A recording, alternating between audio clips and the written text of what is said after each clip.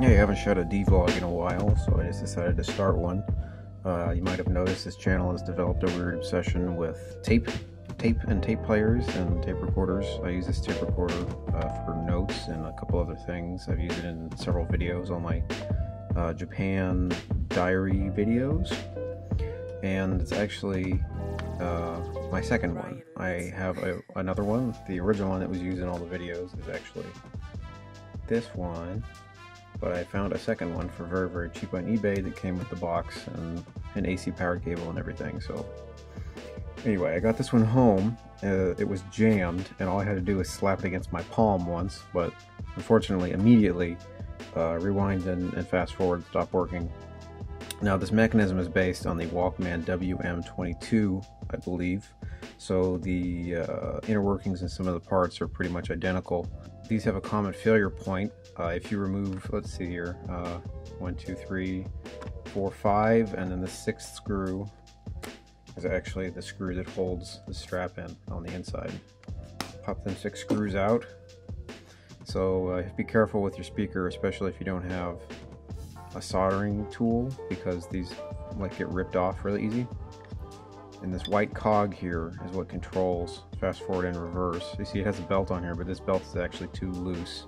It actually came from the other one. I swapped belts on them when I got them. It was actually cheaper than buying a new belt kit. But this thing actually locks in and locks out. It kind of lifts up and pushes over to the right and left. Let's see if I can demonstrate that. Yeah, see how it does that? And then that falls off. There's supposed to be a little ring that holds this plastic piece on, but because it's plastic and this is from 1987, it eventually cracks. So if you have one of these 80s WM-22 style Walkmans, which you can figure out if you go to, I believe it's Walkman Museum, but there are several websites that talk about, I get my hand off there. There are several websites that talk about Walkmans and the different mechanisms that they have. This isn't technically a Walkman recorder. I think that those are reserved for stereo recorders. Yeah, the box just calls it the TCM-17 cassette recorder. It's not actually technically a walking recorder. I'm not going to move my camera. I'm just going to awkwardly do this. But anyway, be careful if you're working on one of these to not tear your speaker apart. Basically what I'm going to do with this one, which is exactly what I did with this one here in Japan. It broke on me literally using it like out on a train or some crap. Martha Stewart style, I can show you that this one is completely assembled and works perfectly. Let me go ahead and put a tape in there. Let's see here. See, that works. You can get kind of rough with it, although it's important that if you have one, that you get one and the fast forward and rewind don't work. Don't like sit there and mash the button back and forth, because as you saw when I did that one time, this piece flew off. What happens is, if I sit the speaker back about where it was, this is supposed to fit underneath the outer metal case of the speaker, right? So it moves back and forth underneath the rim here, and this rim is made of metal, so eventually it will just sort of lift up like that, and it'll kind of beat against that until it either falls completely off, or what happened to mine was it got stuck on there, and as it spins it will actually grab that spring and tear it and pull it, and I had to actually cut the spring on my other one and kind of stretch it out a little bit, and it does work. It doesn't work perfectly now, but it works good enough. But yeah, that's basically what you got to do. Tweezers disappeared, but what you're going to need to do is you're going to get some kind of super glue that's for plastic bonding. At the time, I had got some random super glue from a Japanese, I think it was a 7-Eleven, and that worked fine for me, as long as it melts plastic a little bit. Find the spot where it's cracked. You can tell I already tried to re-glue this one with a shittier kind of glue, and that my fingernails are super long for some reason. You need to get a pair of tweezers, push this thing down about right there, so you can see the end of that. You can actually feel it when you push it down. It'll kind of click in place, but when you let go of it, it'll push it back off. But push it down in place so it's under tension. Hold it with your tweezers, and then glue a shitload of glue around that spindle. As you can see, there's like a little piece around the edge there, that black stuff. What you want is to actually fuse the white plastic to that black piece there, and then maybe put a little drop of it on top of the metal spindle too. If you use a plastic grade super glue, that will melt those two pieces of plastic together. I mean, it'll be almost impossible to pry it apart if you ever need to change the cog out, which I doubt you'll have to do because this is a pretty much all plastic mechanism. Fortunately on this machine, the only thing that cracks in half in a similar fashion is that little top hat right there, which you can re-glue or drop into your battery compartment.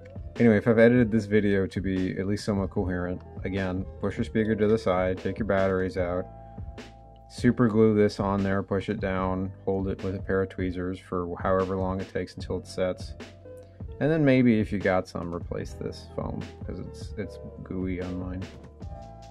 All that does is protect your wires. But anyway, if you have forward and reverse problems on a Sony TCM-17 or a WM-22, is probably the same exact thing.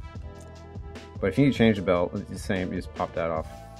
As you can see, that one's a little bit, I don't know, or maybe you can't see it because autofocus is pissing me off.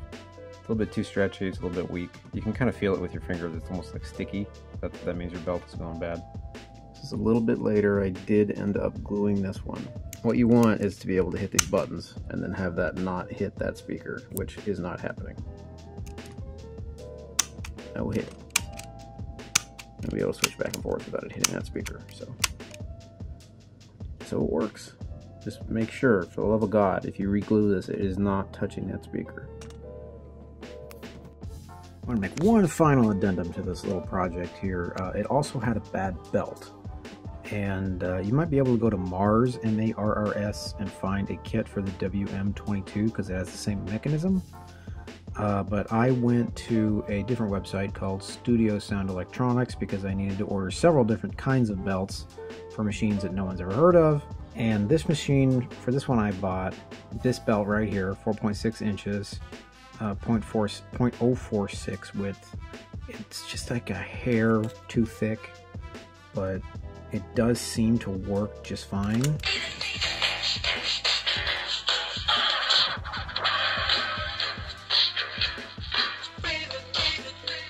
Sounds like a normal pushing now. Maybe I won't get copyright claimed, but it seems, you know, to work just fine. Make sure when you install it though that you do kind of turn it to the side. I don't know if you can see this, but you see how that belt is slotted through there? The sharp side is on the inside there. Just like that. That's how you need to slot that thing through, otherwise it'll just slip right off. Especially since it's just a hair thicker. You might be able to tell, it's just a hair thicker.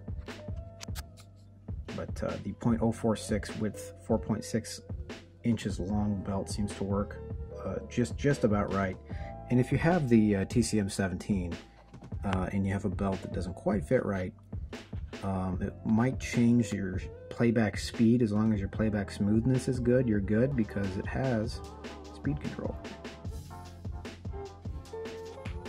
Thing before I go, when you apply your glue, make sure to not get it all over your fingers and shit. I had to re-glue one of these feet back on. As you can see, it got glue all over the edge.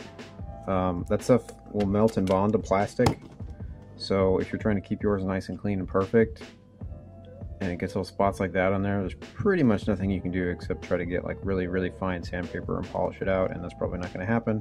And it's, you know, it's a cheap tape recorder from the 80s, so try to take care of it in the first place and don't be a dummy like me. Anyway, thanks for watching. Who's your favorite singer? Michael Jackson! Michael Jackson? You like Michael Jackson, don't you?